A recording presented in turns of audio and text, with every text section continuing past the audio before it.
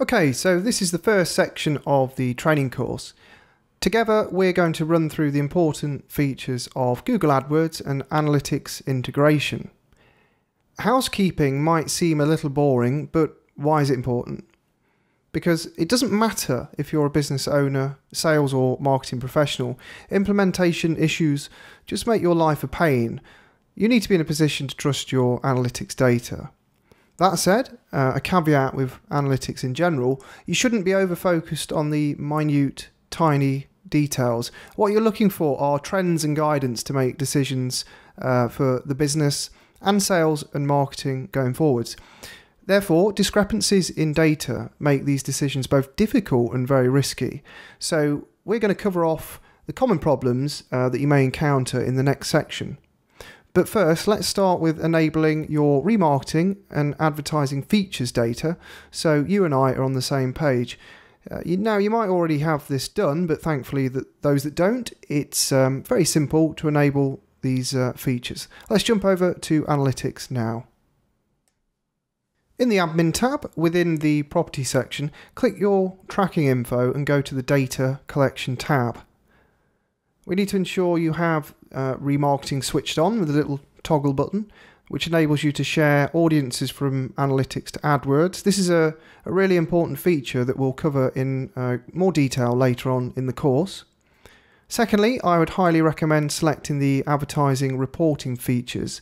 This turns on demographic information as well as interest and in-market segments, should I say.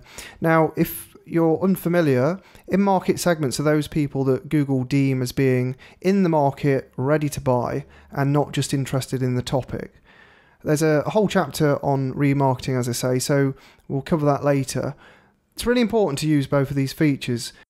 In doing so, you need to ensure that your website's privacy policy supports that you're collecting data from these people and for this purpose. You can find a load of free templates on the internet that have a section on Google Analytics policies. It's a case of finding one that's appropriate for you and your country and your law, and just copy and pasting the text out into your own website privacy policy. That really is a must. You've got to stay compliant to keep Google happy, and of course to keep your users happy too. So next we're linking your AdWords account and spotting common issues so that these data discrepancies don't bite us in the backside down the road. To link your AdWords and analytics, you need admin or client manager permissions in AdWords, and you need at least the edit permission within analytics. There are a few different methods to do this, but the simplest way is to click on the admin tab. So if we do that now in your analytics account, then we go to the property settings, and there's an AdWords linking option conveniently labeled there. So if we simply go through this process, now I've deselected my AdWords account, or should I say delinked it for this example. So what happens here is if you're already linked, you will see a list of the AdWords accounts linked within your analytics, or as in the case on screen now, I've got a selection of accounts that I can link through, and we simply tick the one that's appropriate and click continue, and then follow through the steps. I'm not going to enable this now because it's not the right account for this one, but it's really simple. Three clicks and you're done essentially. So go through that process and you'll authenticate through AdWords. You can link multiple analytics properties to one AdWords account if you so see it fit, which is typically for people who've got multiple websites and use the same AdWords account. So once you've linked, you can see the data come through immediately. You also have the option of adding behavior columns back into your AdWords dashboard now, so things like page views and bounce rates and so on and so forth. But for now, let's head back to the reporting tab in analytics. Let's scroll down to acquisition, which is essentially all your traffic sources, and then let's have a look at the AdWords data that's been pulled in. So many of the reports you're used to seeing over in AdWords are also available in analytics. Let's start with the campaign overview report. So in campaigns, we will see that we've now got AdWords metrics such as clicks, cost per click, combined with the bounce rate, the page sessions and the all-important conversion data, of course. Now this example is an e-commerce store, but let me quickly show you a non-retail integration and what it should look like. And here we have a similar sort of view, but instead of e-commerce data, we've got goal conversion rate, goal completions, and goal value. Now the key difference is that goal value is configured by you when setting up the goal in analytics, unlike e-commerce websites that feed the transaction data back into Google Analytics.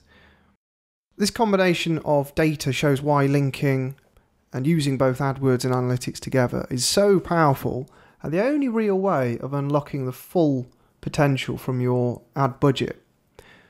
AdWords does a great job of showing what you're spending, what's getting clicked, and what converts. But combined with Analytics, you can now see what happens after those clicks and conversions occur. So sadly, I see far too many businesses and marketing professionals optimize on clicks or just conversions alone. This method is suboptimal. There's simply no way you're getting the best ROI from using just those data points alone. It's highly probable, in fact, that you have poor performing campaigns, ad groups, and keywords that would otherwise perform okay if you were feeding in the analytics data. And when I say perform, I mean in terms of your ultimate goals, so your key or your business KPI, key performance indicator. Now for most of us that means the ROI figure or return on ad spend, perhaps total conversion value or volume, or CPA, so cost per acquisition. Often performance issues in AdWords can actually be led back to your website, and this is true of all marketing. So the landing pages on your website, the content on those pages, and the path or paths that people take through your website, a combination of the above and supporting factors result in your website visitor not completing the desired objective and thus lowering your ROI. So bringing in the cost data and user data into analytics really enables you to unpick this puzzle. And coming up, we'll examine many different ways and methods to unpick the puzzle and increase your performance going forwards. But first, let's get your implementation really dialed in and fix some common issues